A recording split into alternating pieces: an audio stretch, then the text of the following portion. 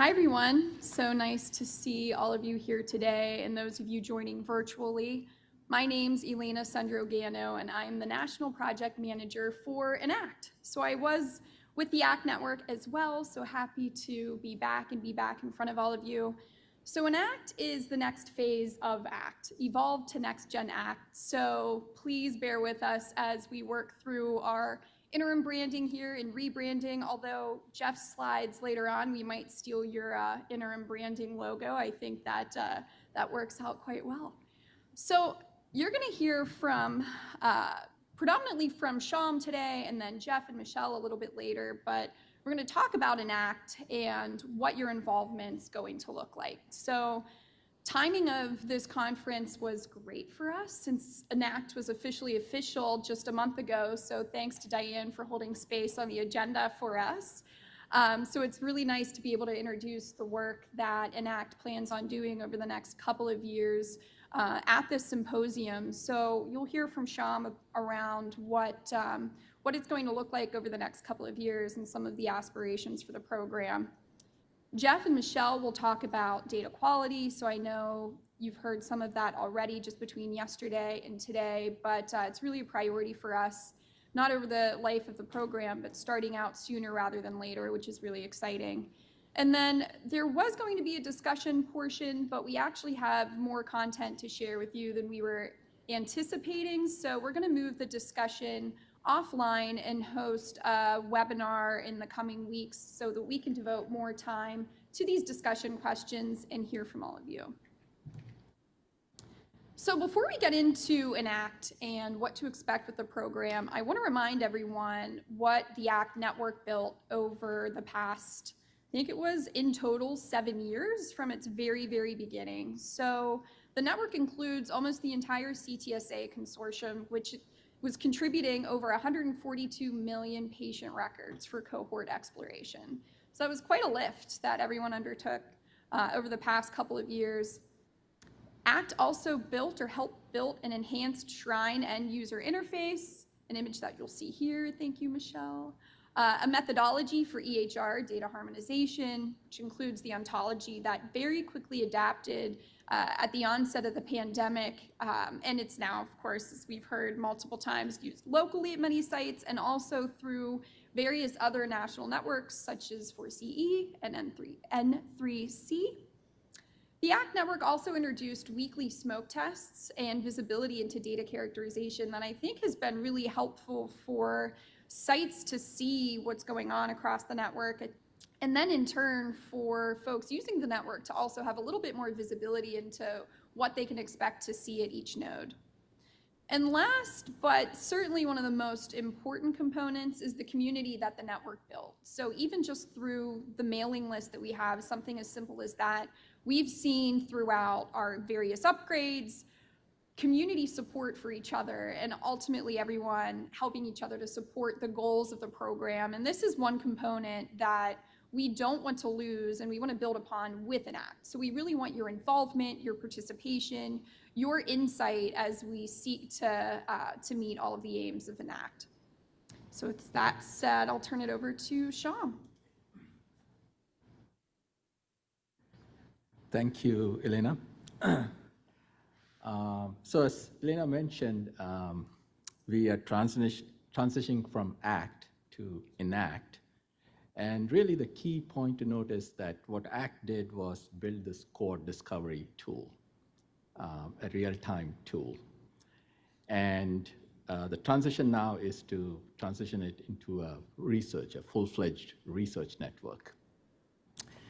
And so the goal for ENACT is essentially to enable transitional researchers, like who are trying to grapple with EHR data to do research, to be able to do it in some seamless fashion across the entire country. And we have probably about 40% of the country's population's EHR data accessible through ACT. And that's a big number. And so being able to do that, to do research and discovery research is what ENACT is going to try and do. So it's going to be a 5-year funded project. We just started up a month ago. So just to briefly describe what ACT was and what ENACT is going to be, it's the largest collaborative EHR research environment, currently at 142 million patient records and growing, has a real-time query tool. What we want to build further is a platform for statistical and machine learning, as well as a learning informatics system. We also want to make things simpler and easier, which we have already been doing in ACT in terms of upgrading ontologies and upgrading software. So for ontology, for example, we want to be able to make the installation much more simpler. We also are working on making the ontology compatible with the other data models, including OMOP and eventually PicoNet, and convert essentially the entire network into a tool for conducting large-scale research. We also have this ambitious goal that we want to use ENACT not only for just discovery research, but also to enable clinical decision support at the point of care, where clinicians can ask questions which might be answerable through EHR data through like a patients like mine approach. So this basically lays out the aims, which are pretty ambitious. So aim 1 is to essentially turn this network into a collaborative research environment. And currently, as you know, we have Shrine as the main query tool, and it will remain, and it will get upgraded. But we also want to introduce other tools like Leaf, which you have seen. ShareFee is a tool which is going to enable essentially sharing of queries, so that once a query is constructed at one place, you can share it through this library in the cloud. And then a data quality dashboard, which Jeff is going to talk about. Aim 2 is the heavy lift, which is to turn it into a statistical and machine learning research network. And we want to be able to do both federated analytics across the network, as well as introduce central analytic enclaves. And I'll talk a little bit about examples of how we want to do this. And then in the out years, we want to leverage this network to enable clinicians to generate evidence using this patients like mine approach to improve patient care. And then eventually convert this into a learning informatics system and design, dissemination, and sustainability for that.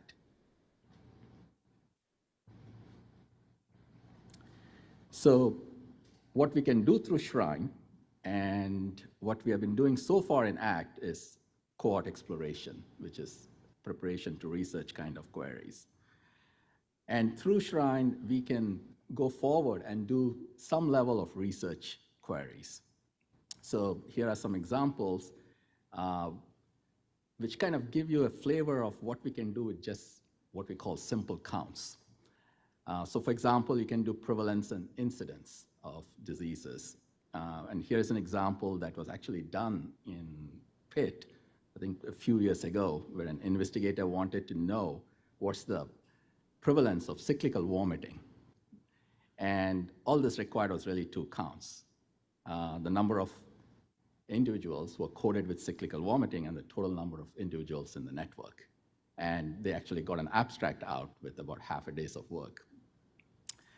And then you can go on to using, like, say, 4 counts, which measure associations and relative risk between, say, exposures and outcomes. So for example, if you want to know whether the patients with COVID have higher risk of stroke, all you really need is 4 counts. You need a count which is individuals who have COVID and who developed stroke, and then individuals who had COVID and did not develop stroke, and then individuals who didn't have COVID and developed stroke, and individuals who didn't have COVID and did not develop stroke. And with these, you can compute these kind of crude associations and relative risks. And then you can do more complicated things, like you can look at existing medications which are used for a particular disease, like say RTX, which is used for B-cell lymphoma, and see whether it's effective for something else, like rheumatoid arthritis. And this was something which was explored by the team in San Diego. So that is kind of examples of research queries that you can do through the front end, which is the Shrine interface. Now, you can also do more complex research queries through what I call the 4CE approach, which is the federated approach, where you essentially have code which is written to work against the data model in I2B2. And since it's standardized to the ontology, code which is written for one I2B2 should be runnable on multiple I2B2s across various sites. So this kind of code can then be used for doing more complex things, like say characterizing acute kidney injury in hospitalized COVID patients. And this was one of the projects which was done in the 4CE network.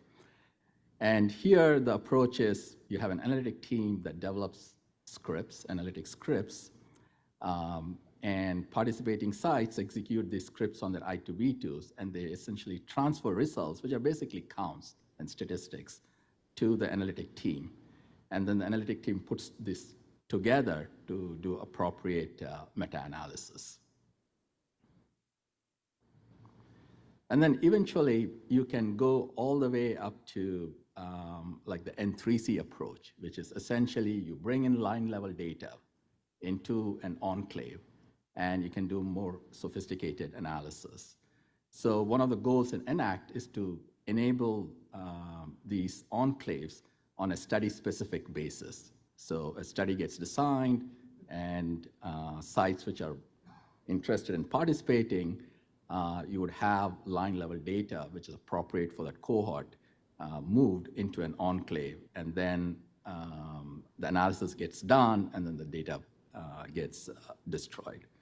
So this is kind of the spectrum of research that we envision we can do on this really large national network, all the way from kind of just using counts through the interface, which you can do in real time, to federated analysis, to more central analysis.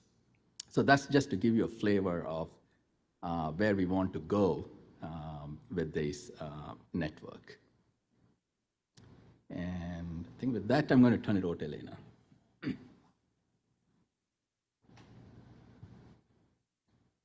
Okay, so year one, let's stop thinking about some of the lofty goals of ENACT and let's focus on what we're going to be doing in year one and our ask of all of you who are continuing to participate in the network. We're just asking that you maintain your node. So come up to current network standards for Shrine, I2B2, the ontology. There's going to be an upgrade or two in this first year once that's evaluated by the network ops team. And refresh your data regularly, so monthly at this point in time. As Shyam had mentioned, we're really anticipating that this lift is going to be significantly less than what it was to initially stand up your node to participate in the network. I think with every upgrade or update of I2B2, Shrine, the ontology, it's becoming easier and easier. Michele, Shyam, I know we have an ontology version coming up soon. Do you want to talk a little bit about but what's different about this one as far as making it easier to install? But it will be easier to install. So we're really hoping that it's going to require a lot less time on your end. I know it varies everywhere, but it should be a lot less time for you to come up to network standards and continue to participate. You'll hear more from Jeff on the data quality component. So we're asking that you run these data quality scripts locally, submit back to us centrally, and we'll be able to help you see things in your data with these scripts and add them to a dashboard that will be visible. And participate as much as you are willing and interested in working group. So of course, data harmonization, which a lot of you already participate in. If you don't, but you're interested, please reach out to me. We meet monthly at this point and are always looking for folks to continue to participate. The data quality component, dissemination and communication. So we didn't really do this a ton with ACT, but we're looking to with ENACT. So if it's something that you're interested in, if you work directly with investigators at your institution and you have some comments, feedback on the best way to help share value or what we can do to make things easier for your local end users to understand the value behind leveraging a network such as this one, please participate. More information will be shared, of course, across our mailing list and the newsletter once we kick those off again. And then the other item that's not on here, but we do have our test network that's separate from our production network. I think we have 8 or 9 of you participating, but the test network receives our I2V2, Shrine, and Ontology versions before we roll them out to the production network. And it's an opportunity, if you participate in the test network, to see these versions first, to comment on the documentation and help us identify the best way to roll it out more broadly to the production network. So our test network has really caught a lot of things that's made our rollouts to productions go a lot more smoothly. So if it's something that you're interested in and you're not currently participating in the test network, let me know and we can give you instructions on how to do that so that you can see these versions first before the rest of the network does. Any questions before we move on to data quality? All right. So, Jeff and Michele.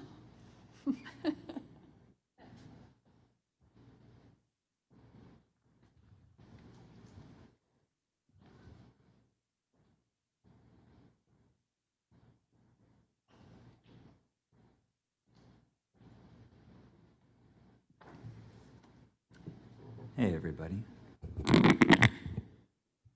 I know most of you, if you don't know me, I'm Jeff Klann. I'm assistant professor at Mass General Brigham, and I do a lot of I2B2 stuff. I noticed this presentation seems to be on like auto advance, so I would like to change that because it'll be difficult for me to talk at the speed I practiced at. Do you know how to do that, Mark? Is it auto-advancing or no? Yeah, it was auto-advancing. There's a setup show on the Mac version, but I don't use the Windows version. I too am a Mac person. Setup slideshow. Here we go. Manual. Hey, there you go. Yeah, cool. And then Back to presenter mode. probably here. And then back to presenter mode. If you want to get there. Oh, if I click here, it'll go to that slide. Okay, And then great. Yep. Great. Okay. Cool. I think. Yeah. Oh, no, there we go. Okay. That Okay. just was a bit of a lag there. Okay. Okay. Great. Okay. Back to the talk. This may be a question that I might get mocked for, but I don't know who out here is all involved in ACT or ENACT. So by show of hands, if you're somehow involved in the ACT network, the ENACT network, okay, all right, so 70%, so great, okay. So I know who I'm talking to now. So a lot of the things we're doing with this data quality are equally applicable to the I2B2 core platform as well, but ENACT is going to be a major consumer of this, and the rollout will go to this. So I guess Elaina liked this, my tweak to the ACT logo. But it's supposed to indicate that maybe the ENACT network will look a lot like the ACT network. And Shyam already talked about this, and many people know this. It's all the sites are connected through Shrine, so you can query in real time and get information like cyclical vomiting. The key to all this is the ontology that Michele and others have put a lot of time into. And sites put a ton of time into mapping their local codes into the standard ontology codes. And just a shout out to all of the sites who've done such an amazing job with this. And that allows us to have this harmonized ontology that we can query quickly. However, there could still be problems with data quality, and that, hence the emphasis in this first year of ENACT on improving our data quality. There could be systematic missingness. There could be chunks of data that are missing, perhaps because it was never recorded in the EHR, and that's challenging to fix as a research network. But there could be problems with the ETL process. I remember I was involved in another network, and at one point, a site refreshed their data, all the procedures disappeared. And because we had some checks running, we could see that suddenly patients had no procedures. And that is an easy thing to fix. It's something that happened in the ETL script because the source data format changed. But it's an important thing to be able to flag so that you can notice this, because otherwise you won't notice it until you're doing research on a particular procedure and not seeing codes. There can also be mapping problems. There could be things that are mismapped. There could be things that are in the local data that are not mapped to something in the ACT ontology, so data that you're just not seeing. And there could be coding differences across sites. So those aren't errors, but there are LOINC codes for various labs that are very, very much essentially the same thing. You can see up there, I have ALT. There are 3 LOINC codes here for ALT. There's ALT in serum or plasma. There's ALT in serum or plasma with vitamin B6 or P5P, almost the same thing, or ALT without that. So the first one could have either, I think, and then the other 2 are just slight modifications of the lab. And what I saw when I looked at this in the ACT network is that some sites had all of one or all of another. There wasn't really a mix. It was just a choice that different hospitals were making. So having some way to account for that is important. And through the ontology, all these LOINC codes are in a folder for ALT, and when you drag that over, you get all the ALTs, and so that is what you want. So yeah, ontology, but if you're doing analytics, you might need to be particularly cognizant of that. So another thing we want to do with the data quality is to be able to characterize how things are mapped at sites, and just characterize the distribution of populations and diseases as well. This is a slide from another presentation, but I just wanted to highlight that data quality is not something that ACT is behind on and everyone else is doing great with. Data quality is the challenge for everyone. This is a 2020 article from JAMIA, and the thing I highlighted is that the practice of data quality assessment is still limited in scope. There's not consistent assessment, there's heterogeneous nature of data. It's a very difficult challenge. So in this year, we're going to try to make some headway. And we did previously do a pilot that Elaina mentioned. So we have this functionality in I2B2 that's been there for a long time where you can store a count. We call it a total num, but you can call it a patient count. So for every item in the ontology, you can associate a count, and that count can be the number of patients with that condition. So here the small circled thing there is the number of patients in this big data set that have angiotensin II inhibitors in their record. And so this is a very rough way of kind of seeing where data density is. And you can drill down into like the NDC codes and see where the NDC codes are as well. And so just this concept of counting patients is a very powerful way to see. It won't tell you what local data you have that's not in the ontology, but it'll tell you what's in your ontology, where your data is, how your codes are mapped. So you can get a lot of leverage out of just doing this. So this counting thing is going to be the core of what we're going to do in ENACT. There's also a lot of other things you can do with data quality. And I want to highlight, this is some work Michele did.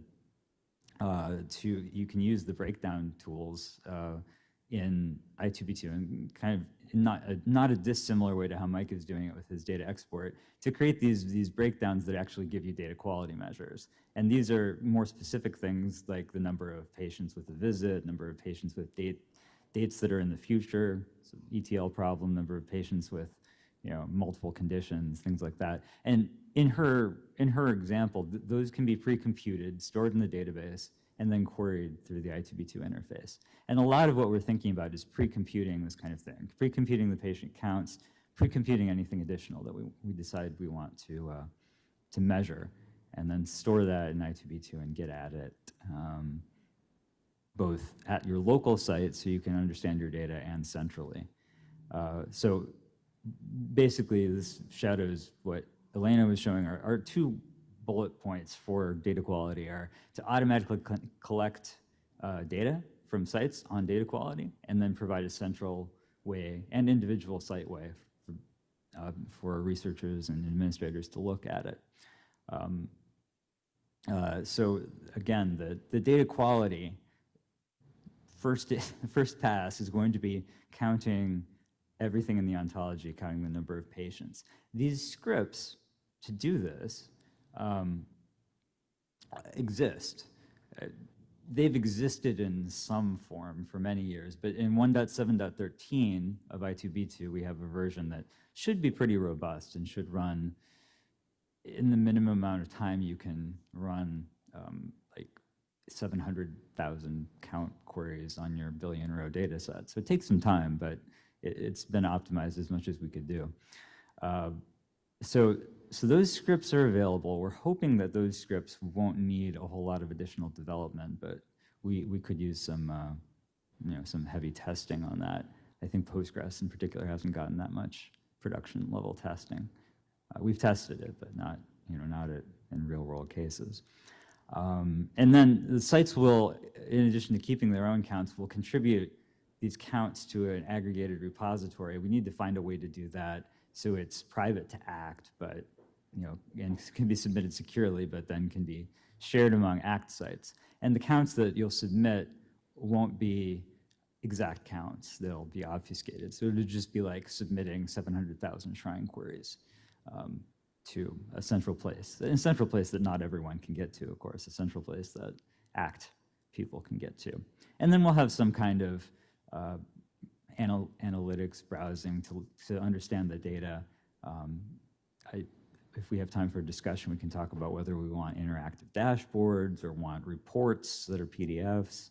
There are a number of ways we can go about this. So we'll get the patient counts, we'll collect the counts, and this was the pilot that we did. And I think it's, I can't count on the fly, but like 10 or 11 sites submitted data, mostly, mostly in 2021, but we got some new ones this year. The thing that we learned from doing this pilot is that administrators at sites are busy, and they don't, doing another thing is just cognitively challenging because you have 100 other things you need to be doing. So going into your SQL Management Studio and running the script, and then remembering that you ran it the next day when it's finished, and exporting a CSV file is just a little bit too much of a lift. So we really want to find ways to make this more streamlined, more automated. Probably in the next release of I2B2, talking to Griffin about, there are, at least in SQL Server, maybe in other database platforms, you can create just scheduled jobs in the database that would be able to run this for you. Maybe it's something that we can do through stored procedures that are run by the Java code, that then maybe we could manage the parameters for that through an I2B2 plugin using Nick's new plugin interface. And yeah, this is just a mock-up I created, but the idea might be that you can set up various parameters, you can schedule the scripts to run on some regular basis at the third Sunday at 2 a.m. or something like that.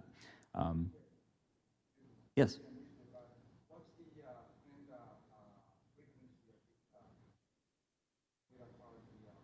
Yeah, well, you don't want them to run more frequently than you refresh your data, because then you're just wasting CPU cycles.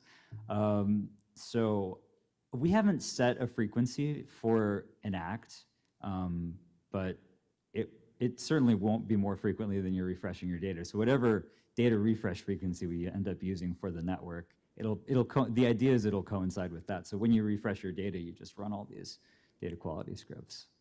Now, if you're refreshing your data nightly, I don't know that you need to run data quality every night, but we can work on that.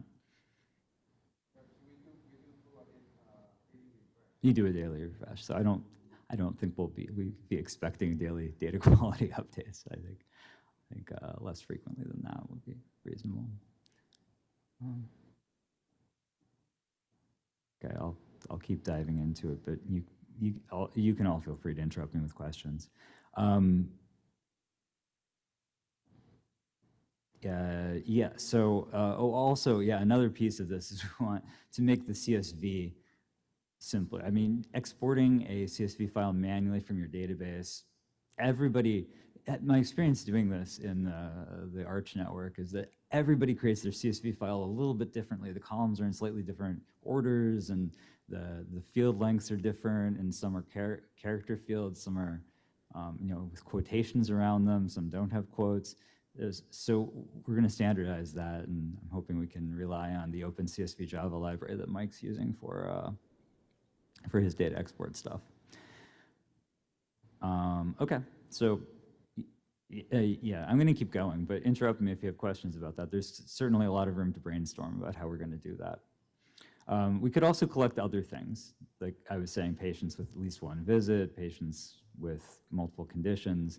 These are the kinds of things that Michele has some queries to run. We've also been doing this through a separate loyalty cohort project. We're looking for patients who utilize the healthcare system frequently. So we kind of know how to do these things with the ACT ontology. So we could incorporate some of those into the data quality scripts. I don't think that'll be the first iteration of this, but it shouldn't be too difficult if there are particular data quality things that people would like to see. Yeah, so another question we need to answer is, do we want interactive dashboard, or do we want PDF reports, or some combination there in between? We definitely types of things that we want to make visible. We want to show what's missing. Like if a lot of sites have patients with type 2 diabetes diagnosis codes, and your site doesn't have any, then that would be something important to flag. Might not be an error in your data, but something you should think about. Outliers, if you have, if most sites have 25% of their patients have a diagnosis code, but you have 75% of patients with a diagnosis code, it's probably good, but maybe it highlights an issue in your data. So we want to highlight that. We also want to show mapping differences, which I talked about a little bit earlier. Another thing that we can do is, if we aggregate all this data, we can look at network-wide averages. So to kind of characterize the whole population and look at the average number of patients across the country with all the ACT sites that have various conditions, which is kind of a neat use case. Our goal with the pilot was to do that and then publish a paper on it.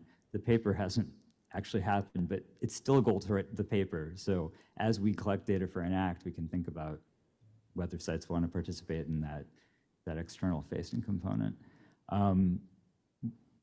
I've also been doing a little bit of analysis on how we use the ontology and what sites are using. I'm just at the very front end of that, but I think that's pretty interesting, and maybe more from a whole network perspective.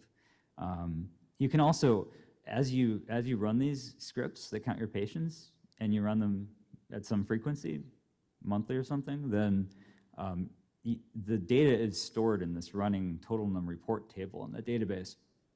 So you can look at your trends over time, and I wish I'd put the little graph on here that illustrates this, but you'd want your data to kind of generally increase over time. Like number of patients with the diagnosis code should not go down, because if it goes down, then you lost some data. So that's an easy way to look at ETL trends. And I know some sites, like our friends in Kentucky, have some processes that automatically generate a report that looks for trends in ETL that might indicate a problem. But we'll have the ability to do that in a standard way with the data quality scripts, and we can add other metrics as well. So my hope is that this is not just going to be a thing we have to do to check off a box for ACT or ENACT, but something that'll be really useful to sites to just have some quick ways of of looking at overall characteristics of their data. So on the dashboard side, this is a dashboard that I wrote in 2 weeks in Dash, which is a Python framework for it kind of merges the client and server, makes it very easy to create interactive dashboards. But this is not, so it's fun to demo this, but it's not robust. If we're really going to do an interactive dashboard for ENACT, we probably should do something as an I2B2 plugin and add an API to the server. So if we really want to do this, we need to think about that and then spend the time on it. I also really don't like you can browse the ontology here, but you can see it's just, well, let me go to the next slide. It's just like a list of things, and you click on them, and then you hit the arrow down there and it goes to the next level deeper in the ontology. It was the easiest way to hack it in the Dash system, but you need a tree view, really, if we're going to do this.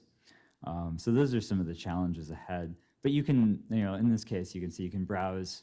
The site names are not on here for privacy, but you can see the variation of number of patients with the diagnosis codes at these sites. Here you can see the percentage of patients with the laboratory tests. So maybe a more useful apples to apples than number of patients. And there's quite a variance there. When we're thinking about creating site-specific reports, things that we've worked on already, we have from top to bottom, we have an outlier report that shows you where you have a percentage of patients with this fact that is different to a significant degree. I don't remember what the significance was, like 30% different or something than the average in the site.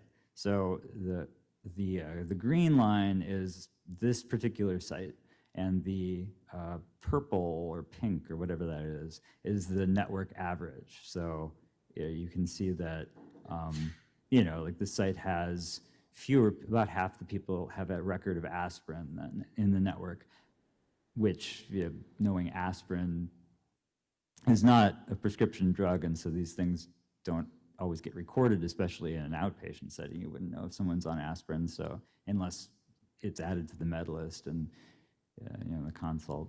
But so that might indicate a data quality problem. It might just highlight something about how data is collected at your site. And so it can be kind of interesting. And then the CPT code is definitely a flag. Like this site has 10% of patients or so, 17% of patients with the CPT code, but on average in the network, 60-some% of patients have a CPT code.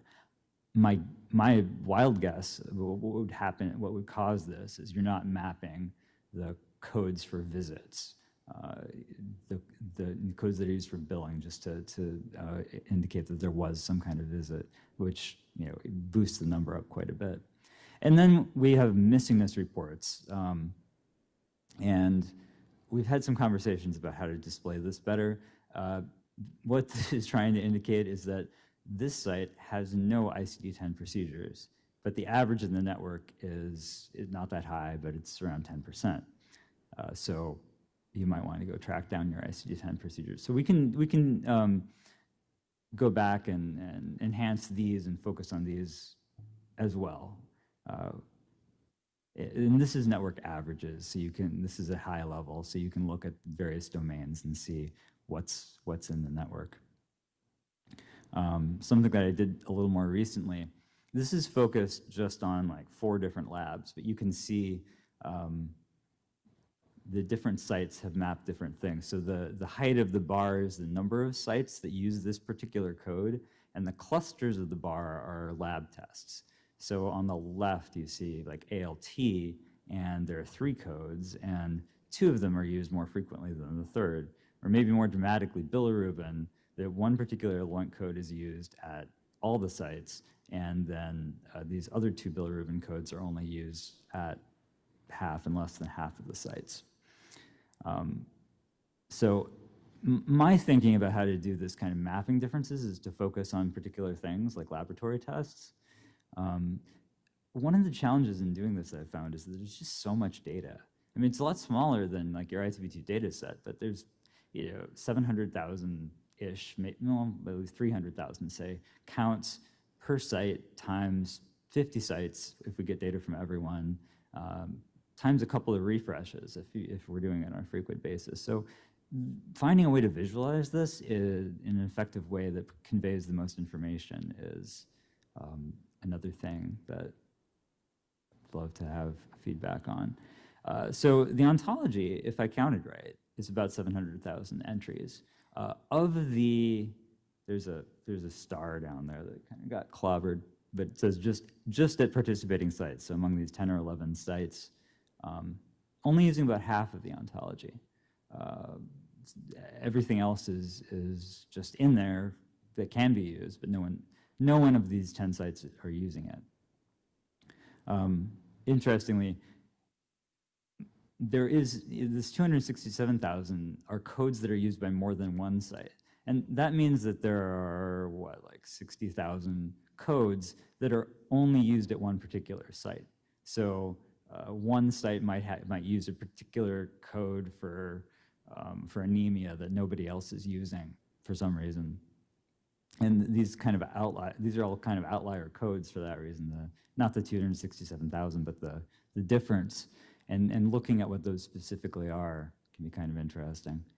So the data quality becomes more powerful, I think, when you're collecting information from a whole network and you can compare yourself to the network. The difference here, the chunk that's not used is, this is just very high level. I haven't analyzed it in any great detail. It's a lot of, oh, I didn't actually look up what is this UMLS C0031437? That's COVID? It's like, it's COVID codes? So, yeah, I think it is a high level. It's a high level of the COVID tree. Oh, okay. So all that's saying, I guess there are a lot of COVID codes that people aren't using. No. And then social determinants of health is kind of a new thing, so that's not being used. What? Yeah, and it probably is. I don't know how many concepts are in there, but yeah, 22 seems about right. What? No, I was trying to see what the top things there. Oh, version, yeah. That, I don't know what's going on there. Someone's using a version of their ACT ontology that doesn't have the version concept, I guess. Took out the hidden ones or something, I don't know. So wait, is that table the codes that are not being used? Yes, yeah. Oh, okay. That's the ones that, yeah, that's the red line is pointing to the area of the codes that aren't being used. So, a lot of procedures, yeah. Which I imagine are CPT codes that are old, but I haven't looked.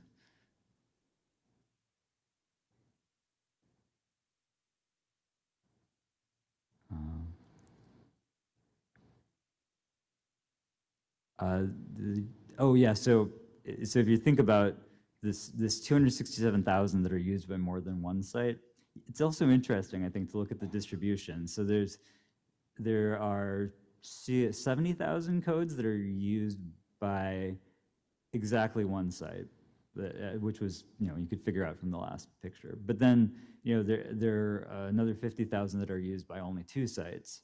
And then there's this drop until you get back to like six plus sites, and then there's a chunk that everybody's using, or almost everybody's using. So it's interesting. There's a separation between the one-off codes that one site's using and the chunk that almost everyone's using.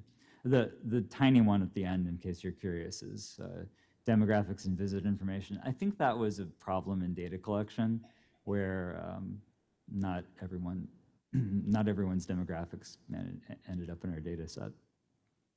But we'll fix that for ENACT. This is an example of what you can see across refreshes. So I was saying you want your data to increase over time and not decrease. Everything else that I had to talk about, though I only have 4 minutes left, are these discussion questions. Like, how do we make this more automated for people? Do we focus on an interactive dashboard? What reports do you want to see? Do you want like a giant Excel spreadsheet? That's probably not a very secure way to distribute this. Or are there interesting ways to visualize it that you can think about. So I'm going to open it up for questions, though I should show this acknowledgement slide. And the list of people involved in this will grow, of course. But, well, thanks for listening, and please ask questions because I'd like to figure out how to do this best.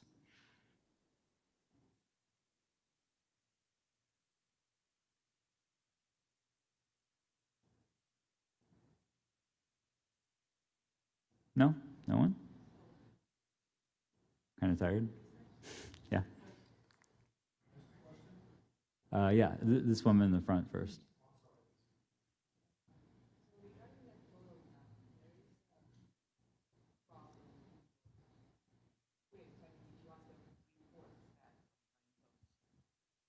Scripts. If you don't have a one-to-one mapping, right? Yeah. I2B2 ontologies, whatever ontologies are not one-to-one mapping to the Shrine ontology, right? Right. And they haven't figured out a way to generate reports. I mean, to include those terms that don't map one-to-one into the final reports, right? That have the Shrine term entries in there, right? Not the I2B2. So. Yeah, so I think the question is about if you use local codes and then you use the Shrine system to map them to ACT standard codes, then what is in your total nums, your table, and what do you submit to share? And yeah, there is a problem we haven't solved there, where if you use the Shrine adapter mappings file to get from your local codes to your to the ACT codes, then that is not read by the counting scripts because those are only touching the database, and so then it ends up just counting local counts, and there is no current way to merge those with the rest of the site. If you're using the ACT ontology, I think even just in the concept dimension, then it'll pull in those and translate those to the standard paths. Did that hit your question at all? Yeah. No, I was wondering whether there is a solution out there to generate those reports without, using the ACT ontologies and run the counts on those in I2B2. Mm-hmm. Right? So I suppose there isn't, right? Because I couldn't figure out. Yeah, well, these scripts all started with a SQL Server version that I think Griffin and Laurie had written that was intended just to count your local ontology and put those counts in, because it actually is used in the I2B2 engine to optimize the queries as well. So yeah, I mean, certainly you can use it currently to count your local things. And then you can, but that's not going to be able to be part of a centralized dashboard because there's no way to, compare across sites. But absolutely, you can use it that way. Yeah. Thank you. Other questions? Yeah, I think Keith had a question in the back. So.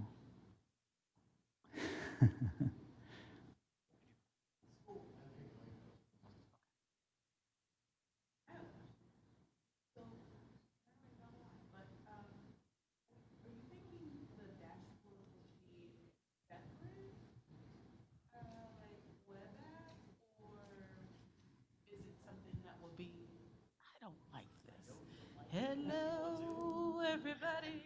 No,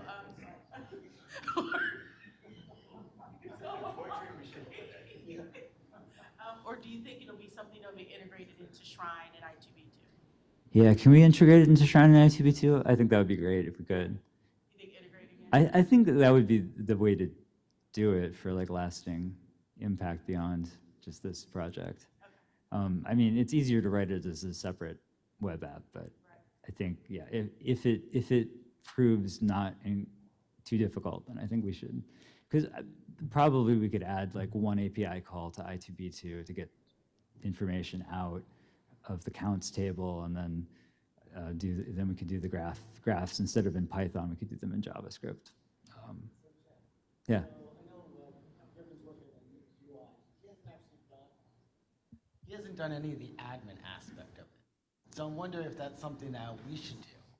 Because we can incorporate the dashboard and the admin as one. And then Griffin can have is doing new UI, which is the front end that the customer sees. Yeah, maybe.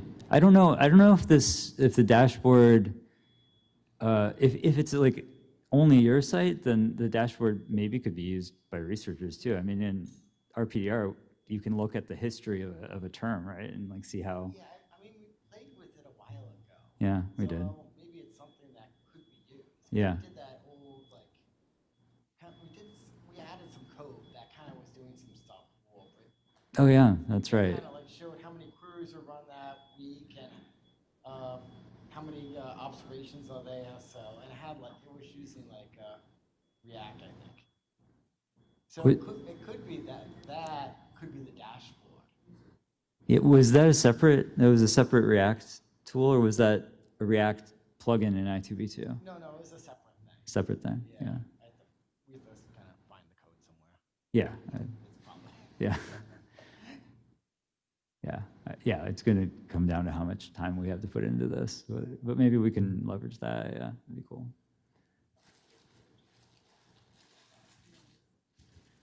Mine's maybe not so much of a question, but a comment, and that the being able to compare your individual site against the general statistics is usually valuable. So I would want to make sure that if that's one of the things you're looking at providing, to be able to give us a sanity check for our own data quality, because sometimes we find codes missing, and to be able to see that everyone else has that code, that's a great carrot to make sure that people do these data quality checks.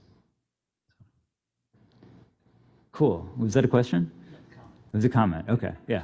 That part of being able to compare our site, it's great being able to see my own individual site and compare it against everybody else. Really Okay. Cool. I'm glad. Yeah, glad to hear that.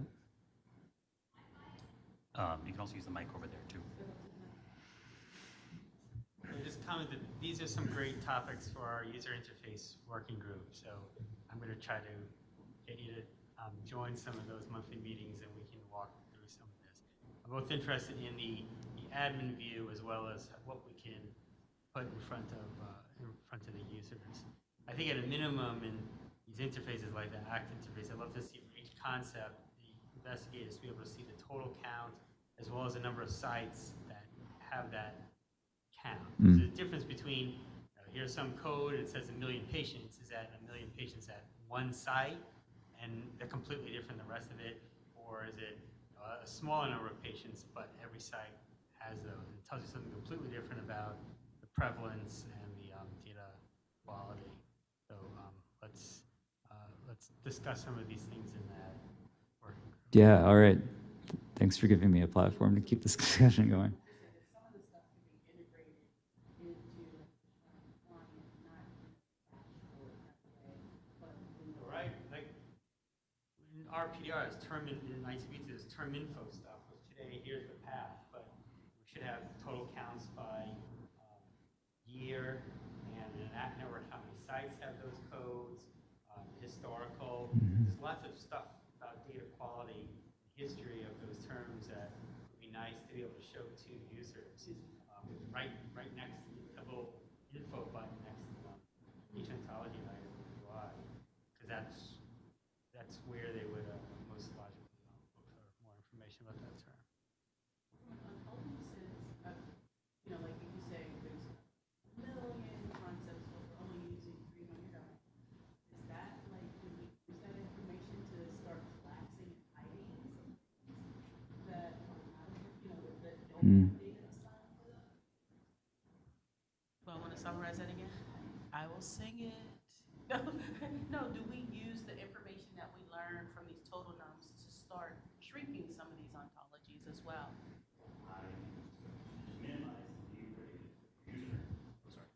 Are you saying? So I know to we're running out minimize of the time, view for but the I would user. love to have a whole discussion about just this at our user meeting about, is it useful to have the empty terms because people can help them navigate through it, or do they want we're collapsing it in?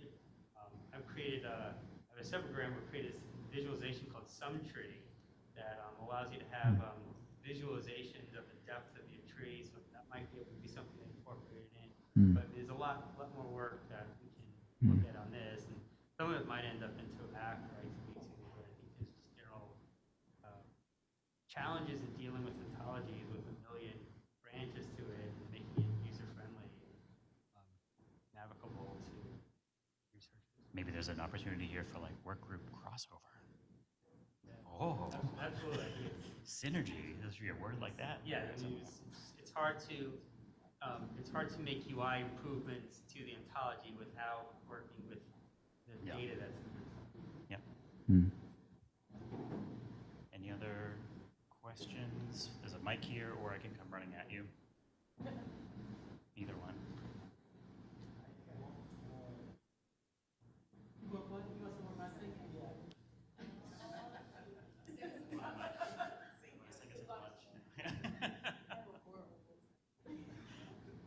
Yeah. But any other questions? This is like some, really interesting stuff. So I can see that there's some good fodder for future conversations in some of the work groups.